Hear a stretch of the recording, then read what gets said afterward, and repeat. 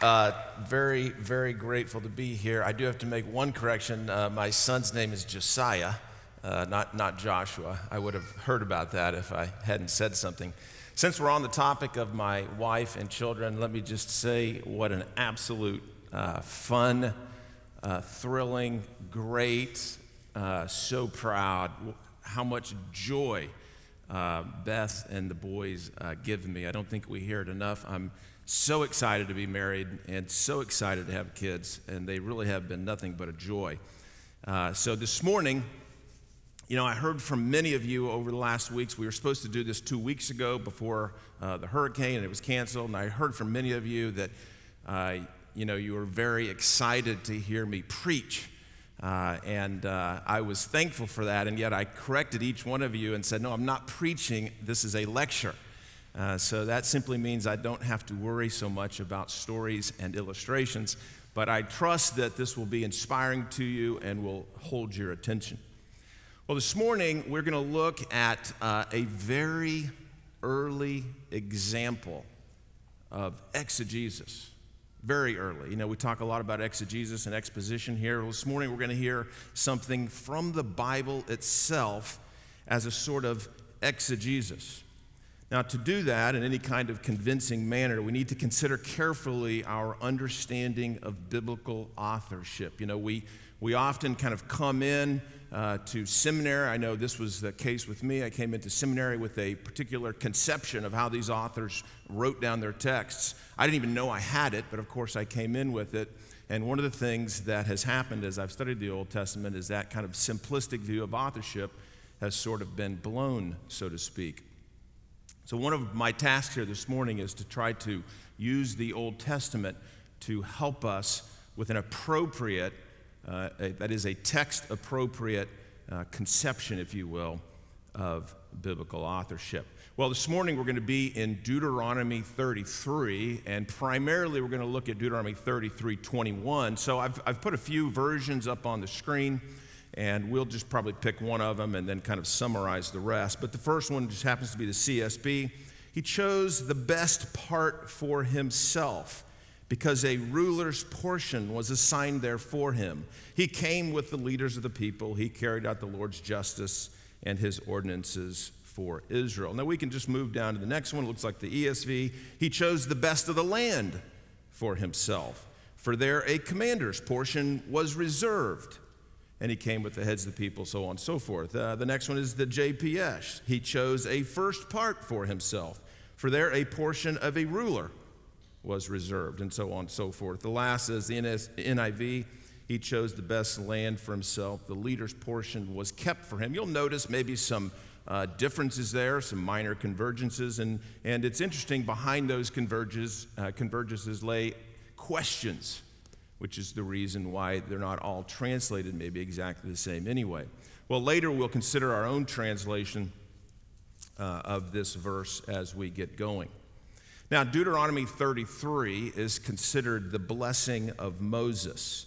The chapter contains some of the most difficult passages in the entire Old Testament. Deuteronomy 33:2 is actually one of them, very, very difficult. We won't go into that this morning.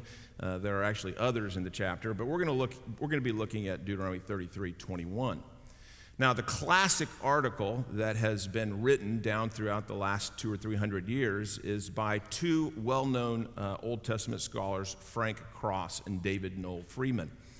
In a 1948 article, they say this, quote, "The introduction has suffered badly in the process of transmission, since another part of it has apparently found its way into 21b. That's our verse, of course.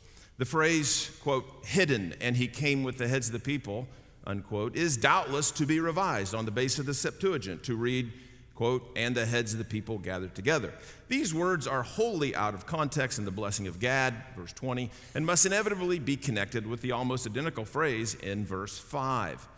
The next bicolon, the righteousness of the Lord he does and his judgments are with Israel, also seems to belong to the introduction.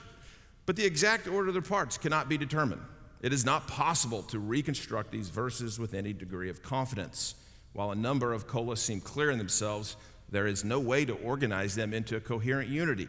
without a drastic reworking of the Masoretic text. The Masoretic text is just our Hebrew Bible. Now, these two scholars are not the only ones who have had trouble with Deuteronomy 33:21. I've also chosen a conservative commentator here from the Word Biblical Commentary Series, a conservative commentary series out of Dallas. Dwayne Christensen writes in 2002 about this same passage, quote, "This reading is an apostrophe," he's talking about verse 21, "that is closely related to verses 4 and 5 in the proem of the testamentary blessing of Moses. The focus of attention in verse 21 is Moses. Yahweh is the subject of the verbs. The action is that of Yahweh appointing Moses as leader in Israel and awarding him the victor's share. Moses, in turn, executes the judgments of Yahweh within and on behalf of the people." Well, we see here a little bit of a challenge that's in this particular verse, Deuteronomy 33:21. So they provide a context for the thesis of the lecture, and here's kind of what I'm trying to do in the lecture. The latest developments in Old Testament studies, that would be my field, and studies of the Dead Sea Scrolls, that's a related field, we'll get into that in a moment. These two areas converge at a point that will also help us understand Deuteronomy 33, and in particular, verse 21, and its relationship to verses 20 and 22, and as a matter of fact, to all of chapter 33, and as a matter of fact, to the whole message of the Pentateuch, something that we should be very, very interested in. Well, Old Testament studies then. Now, one of the things that you'll be glad to know was my first run-through of this lecture 2 weeks ago. 2 weeks ago, yesterday or Tuesday, was an hour and 40 minutes. So I wondered about the sovereignty of God in the hurricane, but it did wind up better for you all. So I just will be summarizing the part about Old Testament studies subsequent to the Enlightenment, and then we'll pick up Old Testament studies within the last 20 or 30 years. So before I get to that, though, as we think about Old Testament studies, this is where I want to challenge, or I want us to think about our understanding of biblical authorship. What is your view of biblical authorship? How were these texts created? How did the authors make meaning? I ask this a lot in my class, and a lot of students come in with, again, just their conception of authorship of perhaps just a writer just kind of witnessing everything and kind of writing down what he is seeing. Or maybe he's like a secretary just kind of recording dictation of his boss. Is that our view of biblical authorship? So let me ask a few questions. How did the author of Kings, for example, write his book? Or should I say scroll, since books had not been invented at that point? How did the prophet Amos, or the author of Jeremiah, or the author of the Psalter write their text? Was Amos on the hillside calling Israel to repentance, and on the one hand calling, and on the other hand jotting down his prophecies for future generations? How did his prophecies coalesce into a text or scroll? How did Moses come to a knowledge of what Abraham was thinking in Genesis 17? How did the cycle of stories in the book of Judges amalgamate this kind of, how did they come together in this book that we now call Judges, which, by the way, was authored from the words in the text, was authored over a period of over 318 years at least. That's a number that's mentioned, and obviously not by an eyewitness. How was this authored? Where did they obtain the stories? How did the Psalms of David, Moses, Asaph become gathered into a single scroll? Or the 12 minor prophets? Well, here's a lot of questions on prophecy, again, just to begin to get us thinking about how the authors made meaning. Well, studies in the Old Testament began to ask these types of questions after the Enlightenment, subsequent to the Reformation, within this milieu of scientific and historical interest. Scholars at this point began to recognize the complexity in these texts, as well as the unique world from which these texts came. You know, we often, again, think about our own world, and imagine if you stopped to look at all of the texts coming at you. You've got text on the screens. You've got text in front of you. You've got signs on doors. I mean, text just everywhere. Imagine a world where there are no texts. That's more akin to the biblical world, the world in which these authors wrote. Prior to word processors and typewriters, prior even to pen and paper for the most part. You might recall, what was Joshua supposed to write his copy of the scroll on? Right? He was supposed to paint it on a rock. So again, this world that these texts come from end up influencing our hermeneutics and our understanding. So studies began to ask these, Old Testament studies began to ask these questions. And they developed this thing called source criticism, and it went to form criticism, traditions criticism. This is one of the things I wanted to explain to you. Redaction criticism. Redaction criticism, of course, just traces similar linguistic expressions through a text. We can think of several examples of that. We actually then come to canon criticism, where scholars traced, for theological concerns really, scholars traced similar linguistic expressions to a unifying framework within a book or part of the canon.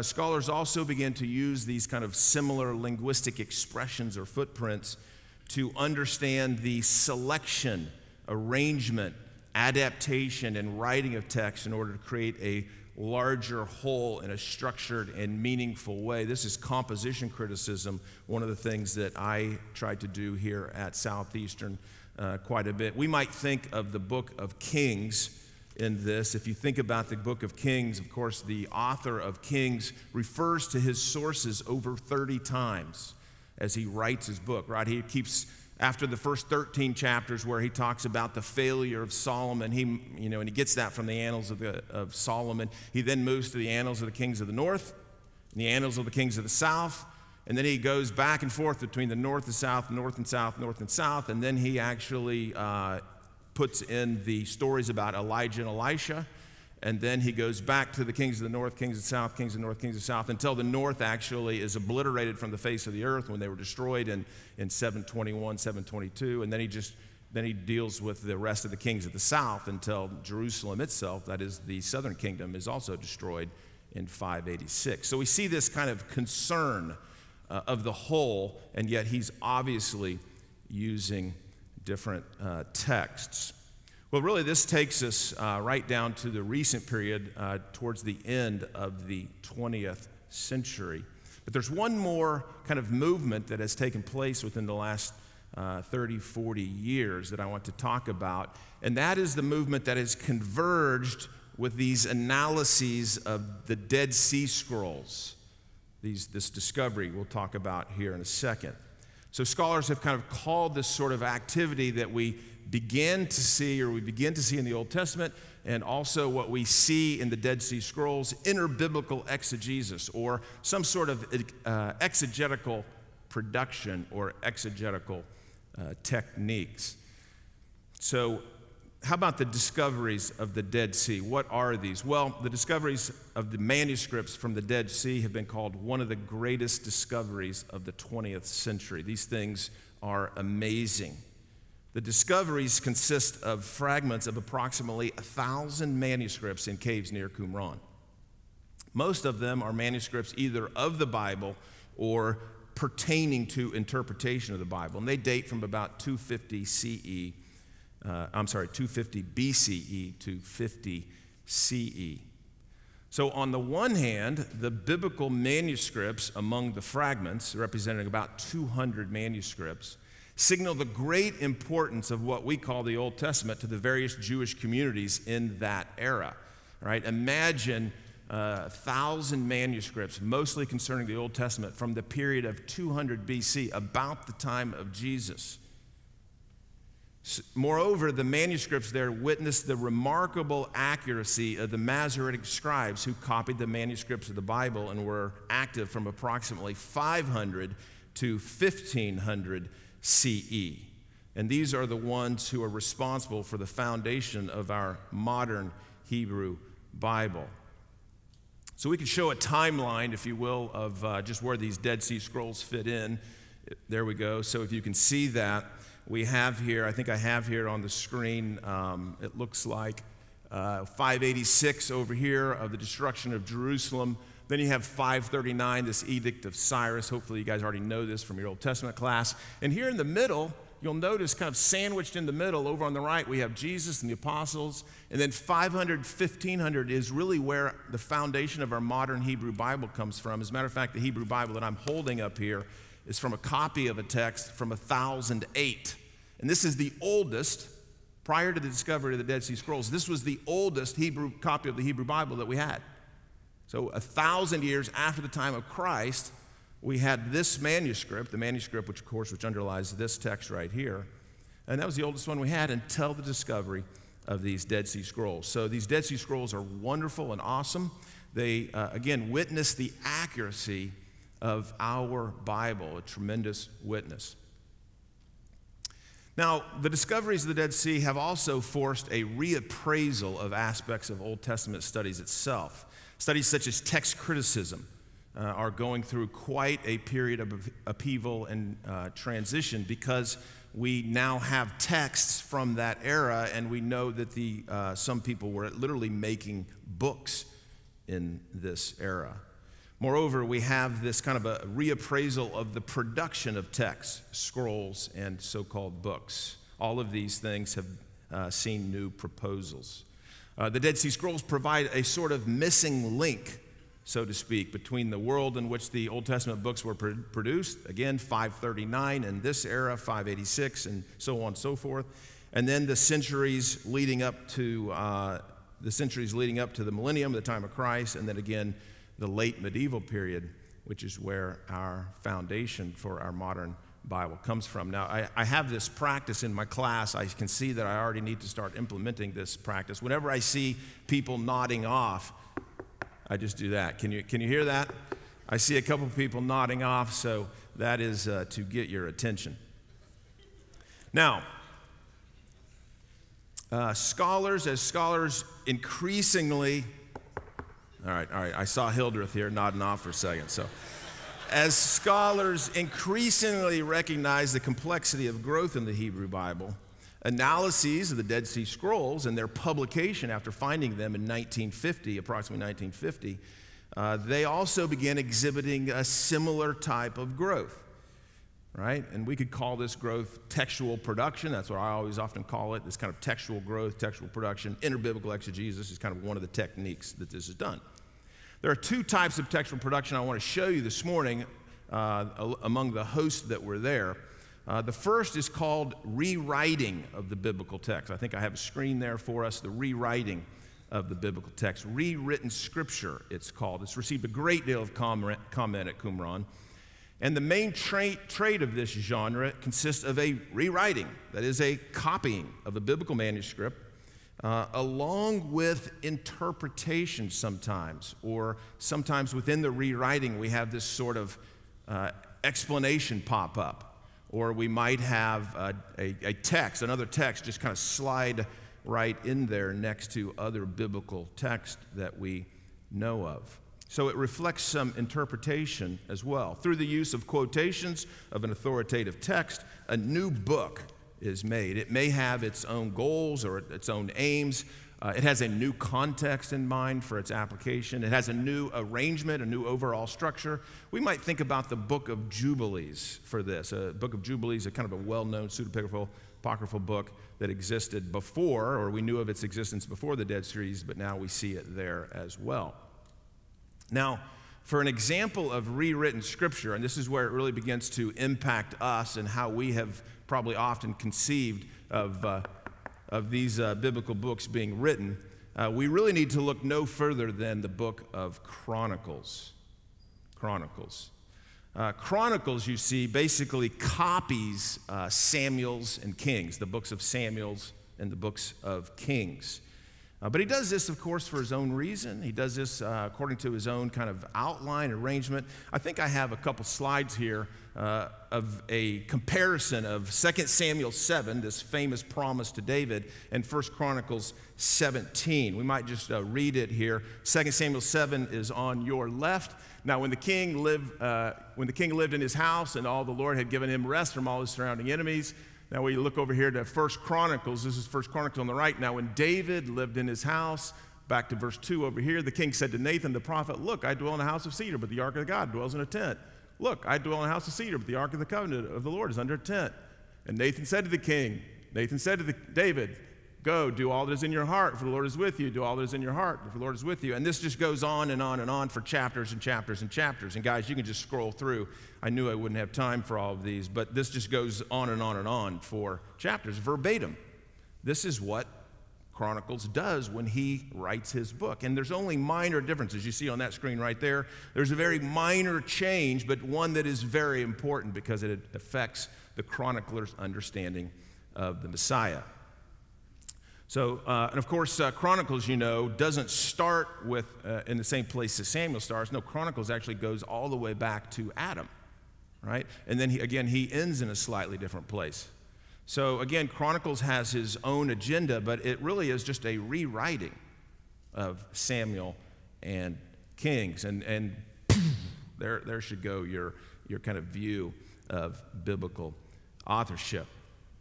Now, another type of textual growth, both in our Old Testament and witnessed at Qumran and other Second Temple literature, is a textual production that again grew out of an exegesis of the authoritative scriptural text. Again, I said this is sometimes called innerbiblical exegesis. This is where the exegesis sought to explain the text itself through a comment, a quotation, some kind of allusion.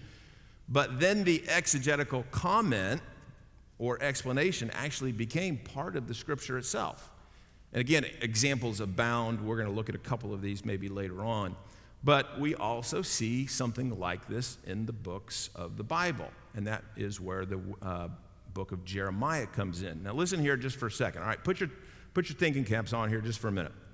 We know that the first book of Jeremiah was burned, right, by the king. I mean, the book of Jeremiah tells us this, right? So Jeremiah, the first book, is burned, right? And so then the Lord says, hey, make a second book and add a bunch of those words, then I'm going to give you some more words to add to it. And of course, Jeremiah is using his scribe Baruch to write all this down, right? He's his amanuensis.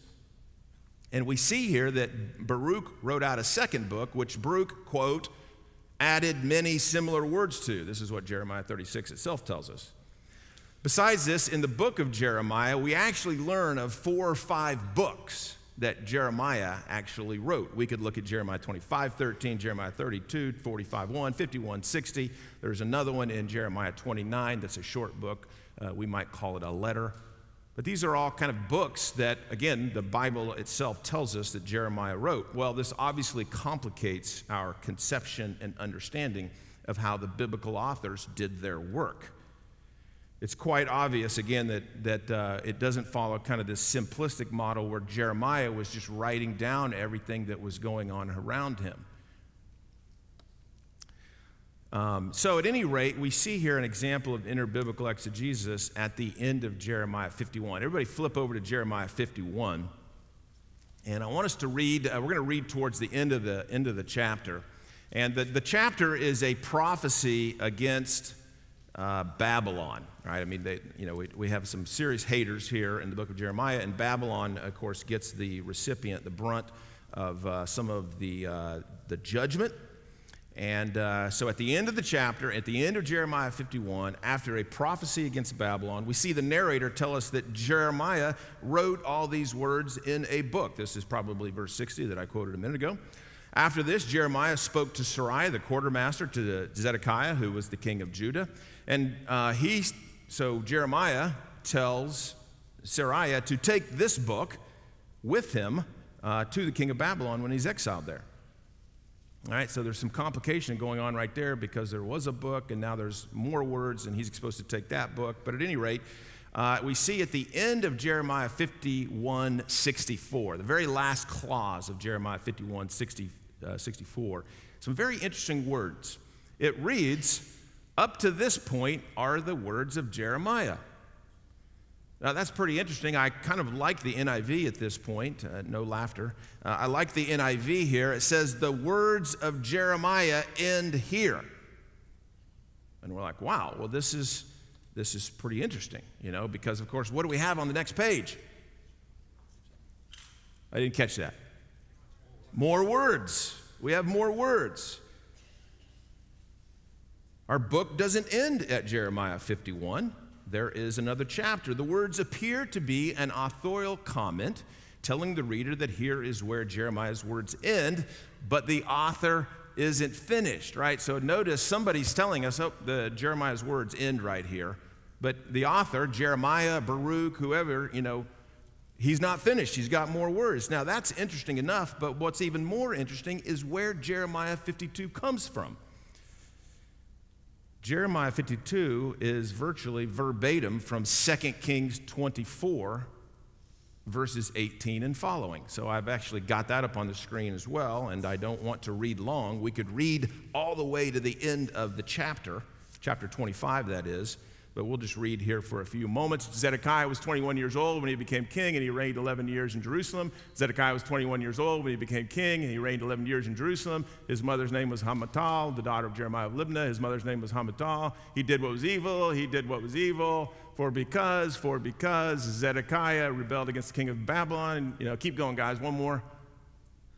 And in the 9th year of his reign, there was no food, I mean, this just goes on. It's a verbatim use of 2 Kings 52. Again, so we can see the author at work. So we could ask the question, well, why is he doing this? Jeremiah 52 and 2 Kings 24 is the story of Zedekiah's capture and demise. It's the story of Jerusalem's burning, the temple's destruction. And again, we see this verbatim use to either Kings itself or one of the sources, right? One of the annals that the author of Kings had used. In other words, the author of Jeremiah comments on the prophecy against Babylon.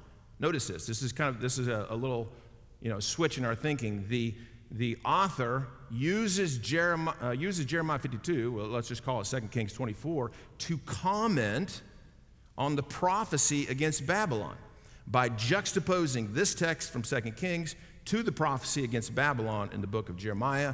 Thus, we see this textual growth using a text that we already know is in the Bible or available to the biblical author from the annals of the kings of Judah. And now the new development is part of the biblical book of Jeremiah. So that is a little example of innerbiblical exegesis with one of our own inspired inerrant texts. Well, at Qumran, scholars have seen related phenomena. Indeed, one such manuscript, what's called 4Q175, or 4Q Testimonia, which survives only in one manuscript, lays 4 passages side by side without any clear comment on the purpose, all right? So here at Qumran, we have this manuscript, and all of a sudden these 4 passages just boom, boom, boom, boom, right beside one another without any comment. What is going on? Well, this manuscript has caught the attention of scholars for decades because it's clear concern for messianism, right? Everybody's interested in the Messiah, especially in this period where we just discovered that happens to be very close to the time of our own Messiah, the Lord and Savior, Jesus Christ. The 4 passages are interesting: Exodus 20, Numbers 24, Deuteronomy 33, and Joshua 6. Well, why juxtapose these passages next to one another? How does the juxtaposition create sort of an implicit exegesis, a compositional technique and understanding? Well, scholars will continue to spill ink over the possibilities, I'm certain. Well, in conclusion then, we've just kind of handled Old Testament studies and did just a couple of analyses that begin to look at the Dead Sea Scrolls. These studies converge at similar conceptions of the making of these books. Authors produce these biblical books from authoritative and historical texts in order to communicate particular content. Now, we haven't stated what the content in particular is, but that will allow us to segue very nicely into the second section of our lecture. That is Deuteronomy 33 in the composite shape of the Pentateuch. So Deuteronomy 33. Let's move to Deuteronomy 33. Our discussion of this. Deuteronomy 33 is a chapter-length poem that shares similarities with two other large poems in the Pentateuch. A lot of us know of this. We used to have a professor here, John Sailhammer. He stated that these poems, these three poems, make up a kind of poetic seams of the Pentateuch. He recognized early on the diversity and complexity of some of these Old Testament texts. Of course, correctly approached them from this perspective of inerrancy and inspiration, and saw this as this kind of structure through which the author gave us his book. And he would have called his approach composition criticism. So he articulates this view of the Pentateuch in which the author had arranged three poems: Genesis 49, Numbers 24, and Deuteronomy 33.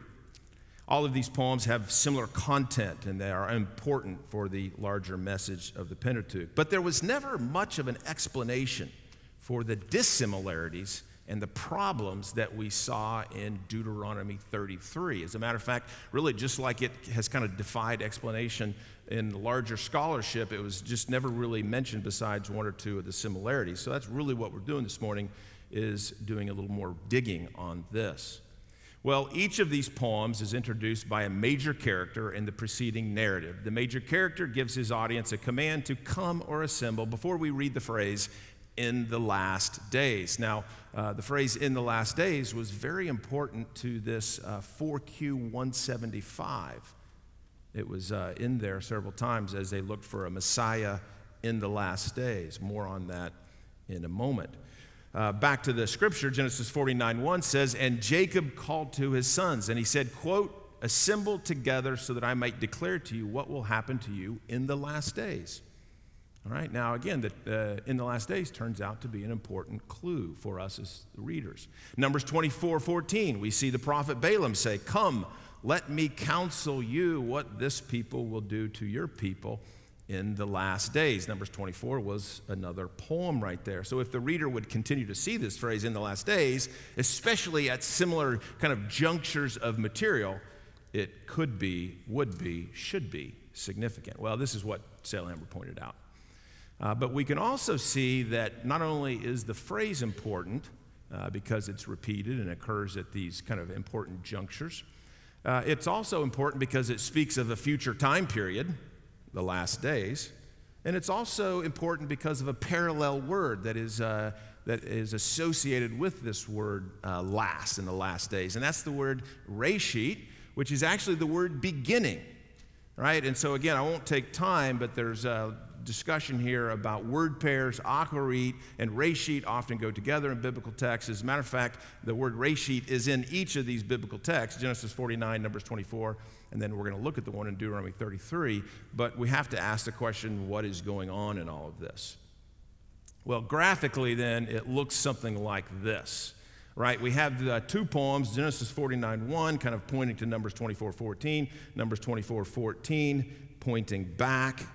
And now that I've laid some groundwork for the importance of the phrase "in the last days" and its relationship to reshit, which of course is the first word in the Hebrew Bible, quote, "in the beginning," that is in the reshit, we should now consider some of the other, or the other poem in Deuteronomy 33. We might have one more screen right there. So now we could even say, we could partially say, or we could say tentatively, that these two poems actually point all the way back to the very beginning of the Hebrew Bible, the first words of the Hebrew Bible, "in the beginning." Well, let's look a little bit at the third poem in Deuteronomy 33. We'll actually have to stop in 31:29, because here is where we see another major character, after a long narrative, before an epilogue, have some important words for his audience. This is in Deuteronomy 31:29.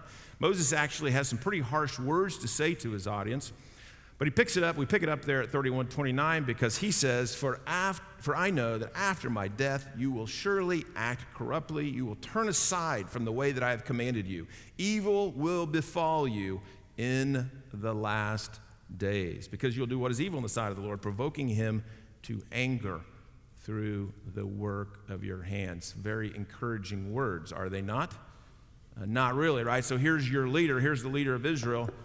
Here's the leader of Israel, telling, look, there's no hope for you. I mean, you've been rebellious since I've been here. I mean, what's going to happen after I die? I mean, Moses knew. Moses knew. They were a stiff-necked people. See several of you falling off out there. Hold on.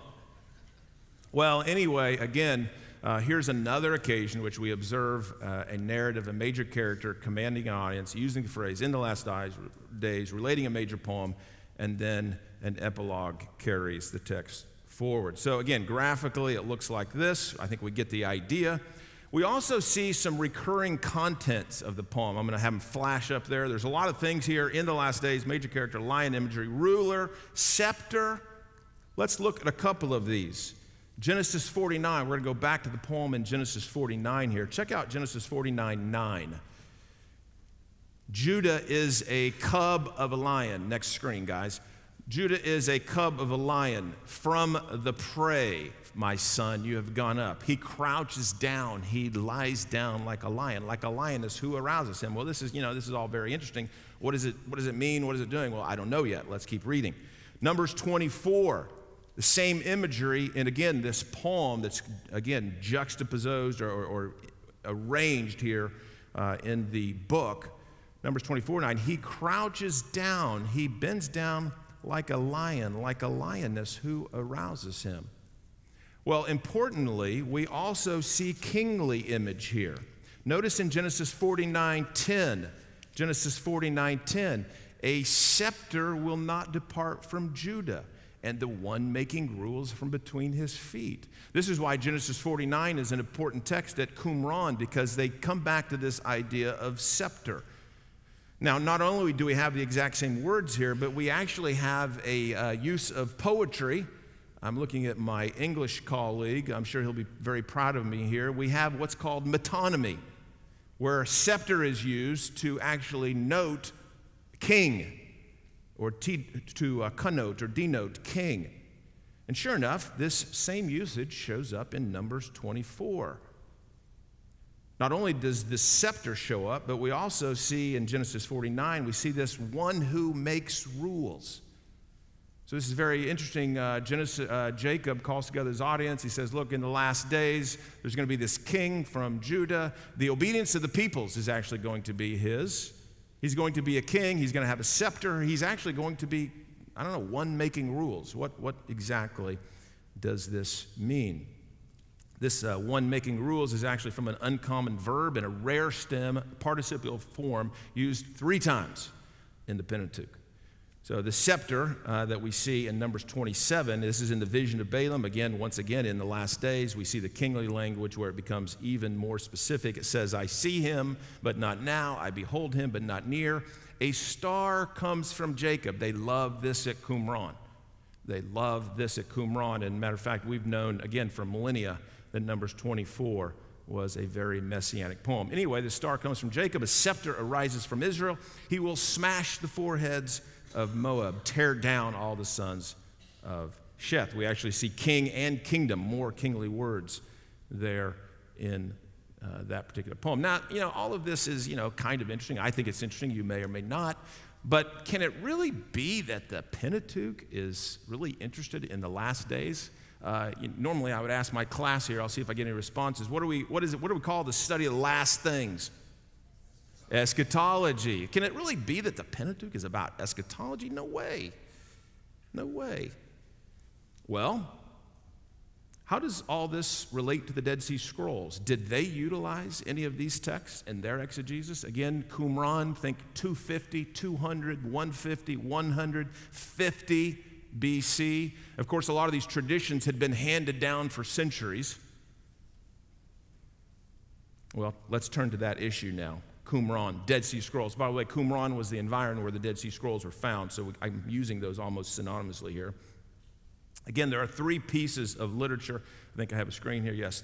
3 pieces of literature, all of which are only witnessed on single manuscripts, but there's 3 of them here that bear relevance for our discussion today. 4Q 174, 4Q 175, and 4Q 252, just means the 4th cave of Qumran, and then they have them numbered. They also have names here, which I'll come to momentarily. 2 of these texts, Florilegium and Testimonia, are called exegetical texts. Exegetical texts because they contain a biblical passage with some explanation. So they're very similar to what we were talking about earlier with Jeremiah. They contain biblical texts juxtaposed to one another, sometimes without explanation, like what we saw above in 4Q 175. But the reason why I bring these three in particular to bear today is because they quote the three passages that we use today.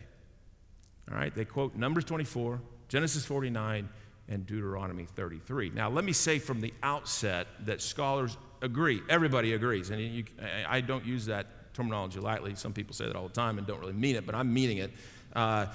Qumran was not a Christian sect, right? They did not view Jesus as the Messiah. They didn't mention the name of Jesus, although, again, some of the texts could have come from the period right around Jesus. Neither is their view of Messiah what Jesus would come, or what the Christian community, what we would say, right? So it's just important to bear that in mind. So what I'm using these texts for is to help us to understand that there was a messianic expectation, there was an eschatological expectation sometime in the centuries leading up to Christ. So although these messianic interpretations were not what we find in the New Testament, this literature is full of messianic and eschatological expectations. Some of the really fun secondary research has been done in this area. Well, as a matter of fact, like I said, the very phrase that tipped us off as readers that Moses is doing something intentional regarding the lion from the tribe of Judah that's going to come in the last days, that phrase, "in the last days," was, of course, important for several compositions at Qumran, even the sectarian documents, right? The documents that were some of their own and spoke of their own beliefs and viewpoints and rules, like the Damascus document, the rule of congregation, used this phrase, "in the last days." As a matter of fact, the phrase "in the last days" occurs an amazing over 30 times in this literature. In 4Q 174, one of the texts here, the Florilegium, actually occurs as a framing device. So they have these four texts, and at the beginning or end of each of these, it actually says "in the last days," and it quotes the text. So it's a real framing device. For that text, scholars have actually proposed these titles. Listen to the titles for 4Q 174. A midrash on the last days. A midrash on 2 Samuel 7 and Psalm 1 and 2. Again, those two, there are not two more messianic passages probably in the entire Bible, unless it's Numbers 24. A messianic Florilegium. These are the titles proposed for, again, 4Q 174. The titles alone are enough to indicate the prominence of both the phrase "in the last days" and this issue of Messiah. One of the other ones quotes these passages. This is 4Q 175, I think, if I remember correctly. 2 Samuel 7.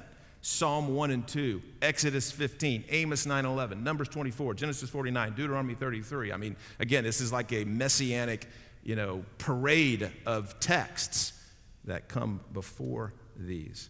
So again, my point isn't that these texts yield a similar message, but they do show us that they were used for messianic and eschatological purposes, and even structurally important. Well, now let's get back to Deuteronomy 33. Again, we're gonna kind of quickly go through some of this. We're going to focus on 33:7. This is the pronouncement regarding Judah, and then we're going to go to 20 through 22. The chapter breaks down actually into three parts. The little introduction that is about Yahweh or God or maybe Moses. It's a bit of a question here in verses 2 through 5. Then we have Moses blessing the tribes of Israel in 6 through 25. Then finally we have a conclusion that returns to the subject of God at the end in 26 through 29. So let's consider verse 7, because this is about Judah, right? So, and this for Judah. And he said, "Hear, O Lord, the voice of Judah. May you cause him to come to his people. He strove with his hands, and may you be a help against his adversaries." Well, if we're comparing this blessing of Judah with the one in Genesis 49 and Numbers 24, it looks pretty muted to me. Of course, we have a supplication that Yahweh caused Judah to come, right, as if there was a Judah yet to come. We see Judah fighting with the enemies. Again, another thing that Judah, the son of Judah, is going to do in Genesis 49. We're dealing with a third masculine singular figure, so we have these things. But where is the scepter? Where's the ruler? Where's the lion king? Well, I'm glad you asked. You know, he's coming. He's coming, and we're going to engage those images in Deuteronomy 33:20 and 22. So what I'm going to do here is I'm going to read Deuteronomy 33:20, and then I'm going to read 22, and then we'll come back and do 21 momentarily. Deuteronomy 33:20 says, "And to Gad he said, Blessed is he who enlarges Gad. Like a lion he crouches, he tears the arm, indeed the head. And to Dan he said, Dan is a whelp, a lion, he leaps from Bashan." Well, here we go, right? We have it. The lion imagery obviously jumps out at you. It's the exact same leg seams. Again, poetic imagery that's pretty rare in the Pentateuch and in the Hebrew Bible in general, except for, again, these kind of poetic images. You cannot miss it.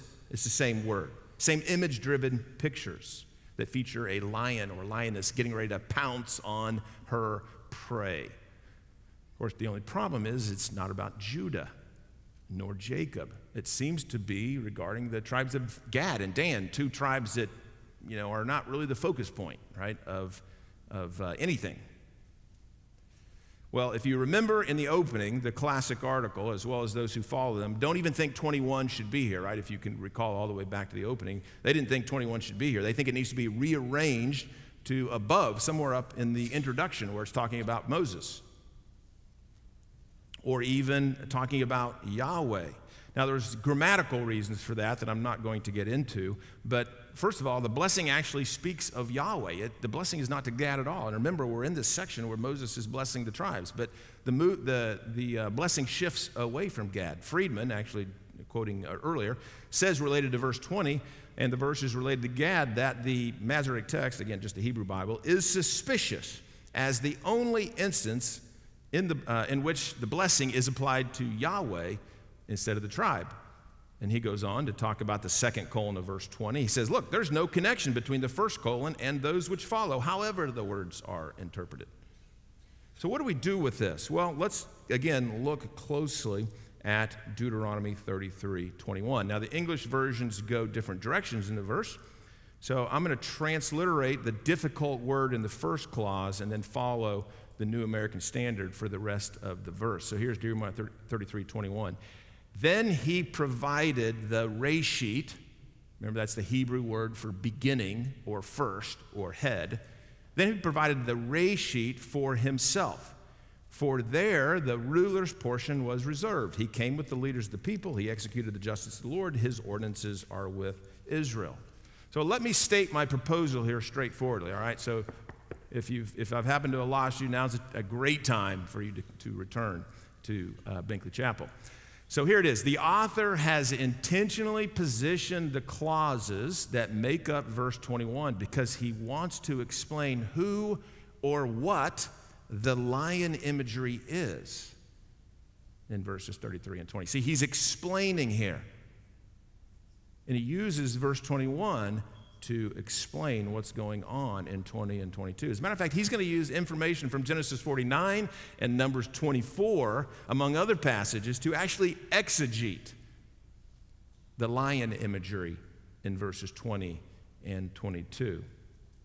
Now, again, there's some great questions I wish we had time to dialogue over here. One would be, well, you know, why does the lion imagery concern Gad and Dan rather than Judah? Why didn't you just write the poem the way you wanted in the first place? Well, that's a great question, and one that should drive you to think about your view of biblical authorship that is requiring that. So there's part of me that wishes he did that too, but I think we can actually see a few things here from this. First of all, we can see from the fact that it doesn't smoothly flow regarding a Judah reading, we could say, this shows that we're dealing here with an ancient poem that was already in existence before Moses or before the author used it. Otherwise, it just would have been nice and smooth. We actually see that, oh wow, this is actually a historical poem that the author is dealing with. Second, it shows a more definite or particular or determined intention of the author that he wants us to know something specifically regarding this lion that was important enough for him to go out of his way to juxtapose verse 21 and to write comments on it that, again, naturally probably did not fit or flow there. Whatever it is that these clauses convey, their content is of the utmost importance to the author. Perhaps they should be important to us as well. Now, one other thing it shows that we've already talked about, it shows the way that these biblical texts were authored. And again, in other words, the author has intentionally sandwiched the lion imagery around this word reshit. I think I have a slide there for that. So there it is. We got two lions. We got the reshit, the ruler, the Moses-like leader. Again, just to state it straightforwardly on the PowerPoint, the author has repositioned or written the clauses constituting verse 21 so that we read the clauses of verse 21 and associate them with the lion imagery, otherwise known in Genesis 49 and Numbers 24. He's exegeting. He is drawing out the meaning of the lion imagery in 20 and 22 in order to explain the lion imagery, provide a framework for the whole of the Pentateuch. So very, very quickly, the clause, and he provided the reshit for himself. This clause utilizes a verb of the form, a form of the verb to see, and the lamed preposition plus pronoun as a means to indicate he saw for himself. Again, I think most of the time it's translated provided. This combination occurs 3 times in the Hebrew Bible, 3 passages in the entire Hebrew Bible. It occurs here. It occurs in the well-known passage in Genesis 22:8 when Abraham is to sacrifice his son Isaac, and Abraham says to Isaac, God will provide for himself the lamb for the burnt offering. The third place isn't as well known, 1 Samuel 16, where God tells Samuel, hey, stop grieving over Saul, I've rejected him, because, quote, Yahweh had seen for himself a king from the tribe of Jesse. So why is Moses blessing Yahweh? Because he will provide for himself a reshit. That is, reshit is cast in the same terminology as the lamb that will be sacrificed. It's cast in the same terminology as a king from the tribe of Jesse. We are proposing that reshit be understood as the very lion from the tribe of Judah, the star from Jacob. This would explain the use of it in each of the 3 contexts where we find the last days. Moreover, it also connects the author's use with it here all the way back to the first word of the Hebrew Bible, Genesis 1:1. In the reshit, God created the heavens and the earth. Very interesting. In a sense, we could say that God provided the first lion for himself, or the Lion King first for himself. In other words, the author is writing from the vantage point of the end of the Pentateuch, and he's explaining that Yahweh provided the beginning one as the Lion King. He wants you, the reader, to associate the Lion King with other occurrences of the phrase. Well, let's move quickly. The second clause is equally difficult. It reads, because there, I think I have a slide here, because there, the inheritance of the paneled ruler. That was intentional. That pause was intentional. What is a paneled ruler? Well, one scholar actually literally asked, what would this mean? Well, the English, New American Standard, says the ruler's portion was reserved. The NIV says the leader's portion was kept for him. The JPS, they're the portion of the revered chieftain. The difficulty lies in 2 places. First, what does it mean that we see the ruler's portion? Well, you might be guessing that this is the very exact rare participle that was used in Genesis 49 to describe the son of Judah. That is the one making rules in Genesis 49:10. Who is this king from the tribe of Judah? He is the one who will make the rules. It's no wonder that commentators think it's Moses from verses 2 and 5, because again, Moses obviously was Israel's rule maker. But here, it's applied to this king from the tribe of Judah who would come in the last days. He is the one who makes the rules. Moreover, it's fitting, given Moses' statement in Deuteronomy 18, that a prophet like Moses would arise. Well, the second quick conundrum here in this verse is this word that I translated as reserved. Listen to what scholar Gary Rensburg says in an abstract to his article on this word. He says, new slide, guys, the meaning of the word safun in Deuteronomy 33:21 has defied scholars for millennia. That's two of them.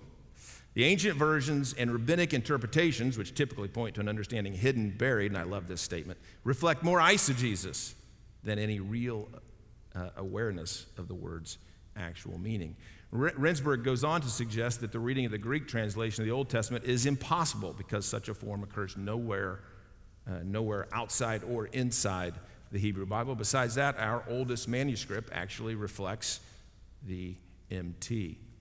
Now, wouldn't you guess that the word translated as hidden is used 6 other times in the Hebrew Bible? 6 times this word saphon is used.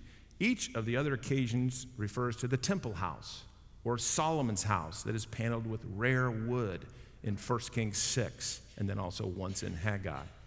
So the word is translated a covering a wall with paneling. What does it mean? Is it possible that the lemma is another connection to the notion of a king? In other words, the one making laws is literally portrayed in temple, palace, and temple-like language. He is covered, so to speak, with honored materials, or is likened to the temple and palace of a king. We could spend more time here in a similar conversation going on in the Dead Sea Scrolls. Now, the last 3 clauses we're going to deal with very quickly. We could conclude with other scholars that it does appear that the next clause was taken from a description of Yahweh and Moses in verse 2 and 5 and put here. Like Yahweh and like Moses did in verse 2, the Lion King was part of the procession out of Egypt with the heads of the peoples, and now he is described as one who would come in the last days with the heads of the peoples. Here then, the Lion King will again take on the royal character of the Davidic branch of Yahweh himself. He will do, this Lion King will do righteousness, and his judgments are with Israel. Similar verse found in Jeremiah 33. Well, in conclusion, let's think about this just very briefly. First, we could consider again hermeneutics. How do these things help us understand the Hebrew Bible? Here we see the author at work. We see him at work, and what is he interested in? He's interested in 2 things. He's interested in this period he calls the last days, and he's interested in this Messianic king. I mean, to me, this is mind-blowing. This is mind-blowing that the author of the Pentateuch, at the end of the Pentateuch, is really, we can see him shift things. We can see his handiwork, and he's interested in eschatology, or the last days, and he's interested in the Messiah. We could talk about promise and fulfillment here if we wanted to as well. I'm going to skip a little bit here so that we can get down to content. What is the meaning of the content? Can we say that the first word in the Hebrew Bible is actually associated with the last days? Can we even associate this with the very Lion King from the tribe of Judah?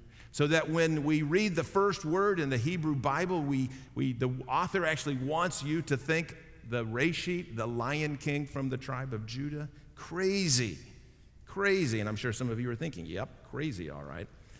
Well, let's just cut to the chase. Who else might have thought this way? How about John 1 through 3?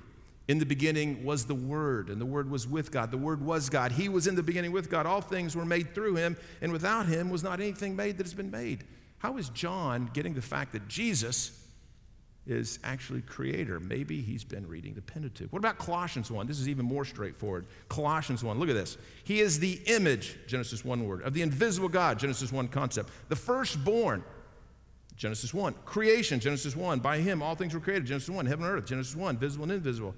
Thrones or dominions or rulers or authorities, all things were created, for Genesis 1 word, through him and for him. He is before, Genesis 1, and in him all things hold together. He is the head, Genesis 1, of the body, the church. He is the beginning, Genesis 1, the firstborn, Genesis 1, from the dead, that in everything he might be first place, Genesis 1. For in him all the fullness of God was pleased to dwell, through him to reconcile all things, whether on earth or in heaven, making peace through the blood of his cross. As one scholar actually puts this, Otto Proksch, last slide, already in Genesis 1:1, the concept of the last days fills the mind of the reader.